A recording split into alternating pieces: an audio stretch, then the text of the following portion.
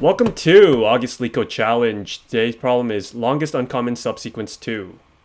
Given an array of strings strs, return the length of the longest uncommon subsequence between them. If the longest uncommon subsequence does not exist, return -1. Now, an uncommon subsequence between an array of strings is a string that is a subsequence of one string, but not the others. So what does that mean? Okay, well, a subsequence of a string S is a string that can be obtained after deleting any number of characters from S. So for example, if ABC is our subsequence, we can check to see if it's a subsequence of this string here, AEBDC, and we can see that it is because A is right here, then B and C all in order. So normally with this problem, if we were just to compare two strings together, it's fairly easy actually. All we have to do is check to see if they're the same. If they are, then we'll just return -1.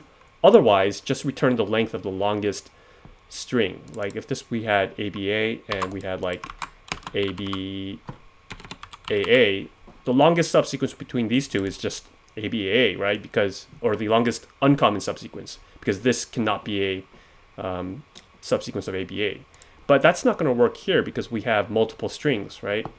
So what we have to do then is kind of rethink our approach, and instead of looking for the uncommon subsequence, what we can do is take the string here and check to see if it's a subsequence of all the other strings inside of our list.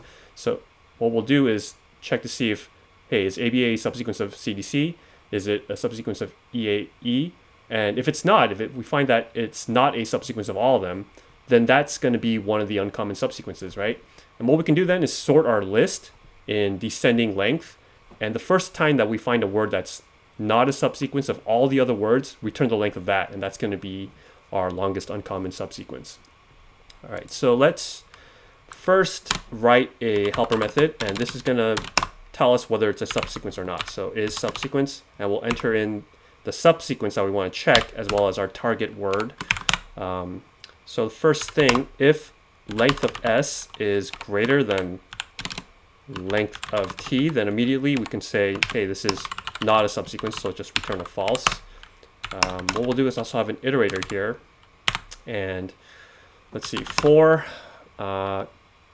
character in S, what we'll do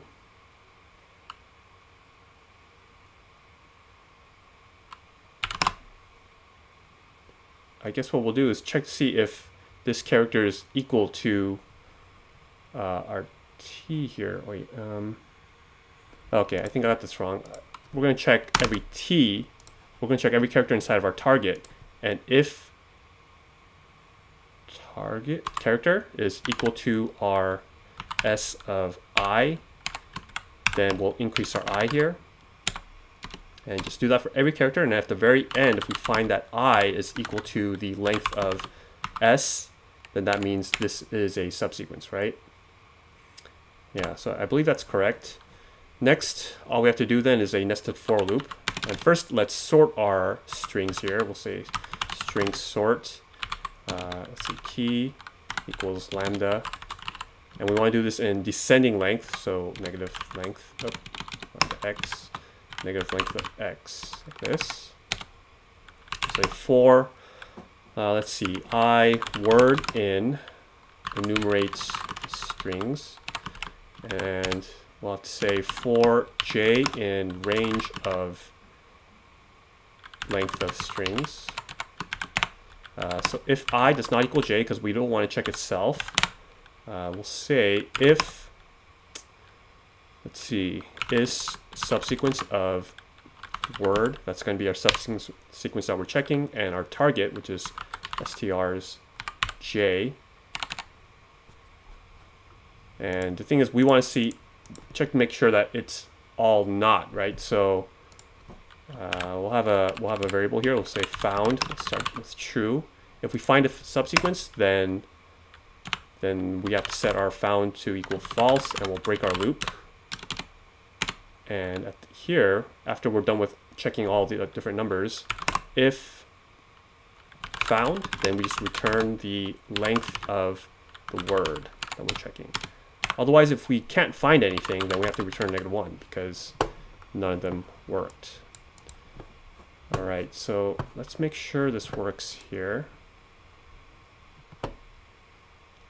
Okay, that returns a 3, so submit that. Oop, okay. String index out of range. Oh, all right.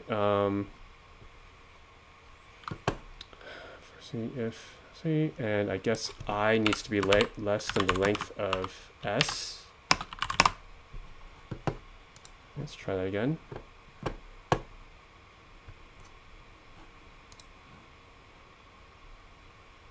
All right, there we go, accepted.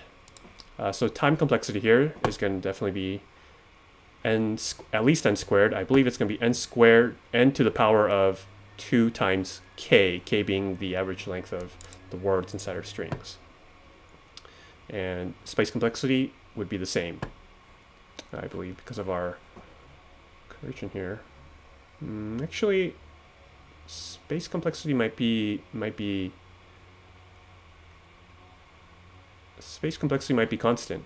Yeah, space complexity is just constant, so that's good.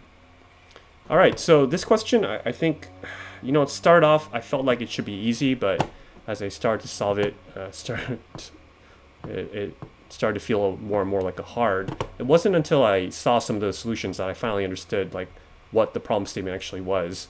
It was really confusing. I think they need to word this a little bit better because it's really easy to kind of go down wrong paths here. But that's it. Hopefully this helps. Thanks for watching my channel. And remember, do not trust me. I know nothing.